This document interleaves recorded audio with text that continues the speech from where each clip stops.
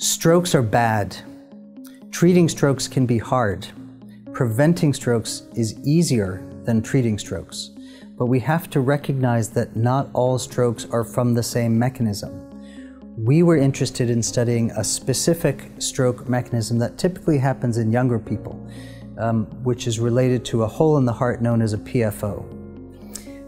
Generally, the treatment for preventing a stroke with PFO was using non-specific therapy like blood thinning medicines and risk factor modification.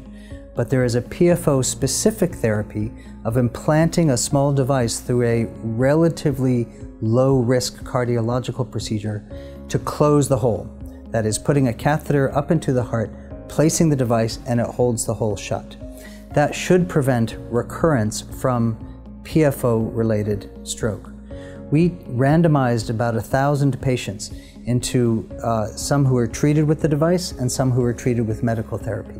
And we found that the benefit for stroke prevention, and in particular for preventing the kind of stroke related to a PFO, was greater in the device group than in the group treated just with medical therapy alone.